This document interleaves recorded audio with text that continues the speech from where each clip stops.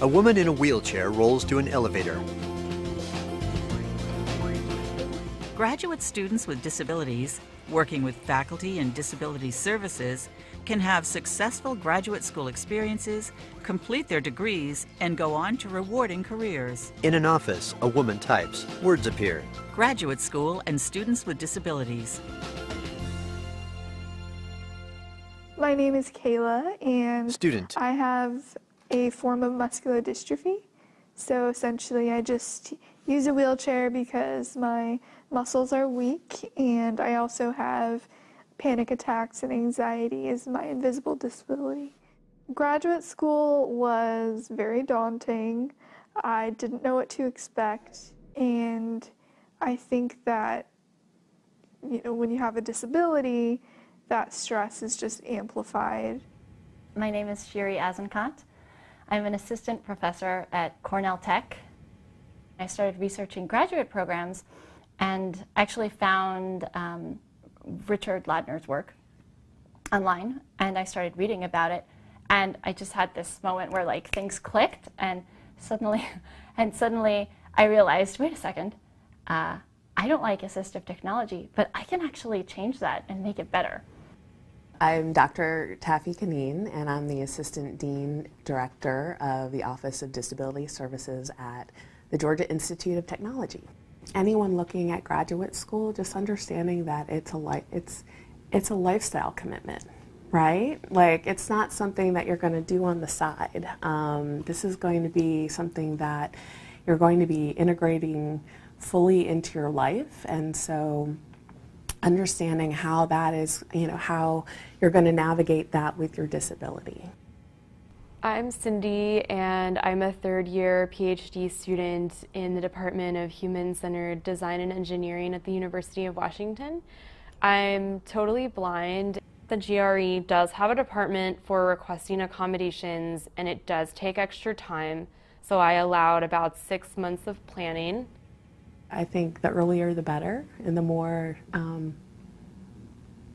sort of creating that team of support is always going to be important for any student with disabilities, and so finding those faculty members, finding those staff members, finding those peers, that sort of create that environment of support for that student is going to be important for their success as they move forward. Some students may find they need different accommodations than those they used during their undergraduate work. I knew myself a whole lot better. I knew what accommodations I needed, how I could best learn, and I knew how to communicate my disability better and tell other people how I could best learn. And also, the type of learning that was required was completely different. My name's John McGough, and I'm the Associate Director of Disability Resources for Students here at the UW. Frequent accommodations in graduate school could be looking at the timeline toward degree completion, setting up a process so that students and faculty can exchange information and work toward the goal of defending a thesis, for example. And this may take longer depending upon the student's experience and condition. In a lecture hall. Faculty and staff can provide support for students with disabilities by creating a welcoming climate. Getting to know the person as an individual rather than seeing them as a diagnosis or a set of impairments, and getting to see the whole person, what their strengths are, what their challenges are. I'm Richard Ladner, professor in computer science and engineering at the University of Washington. It's up to the student, actually. The student, whether they disclose or not their disability. If they do disclose it, and they do indicate that they do have some accessibility issues, then a conversation would be in order. And if the student does not initiate it, then probably you should not initiate it. If you do have a National Science Foundation grant, and that student does have an access need, then you can apply for a supplement for your grant through the FASED program, F-A-S-E-D.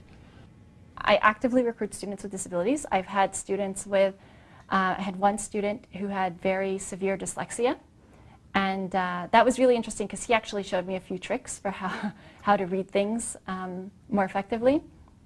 And we were also able to brainstorm some really interesting project ideas about for technologies for reading better with audio output.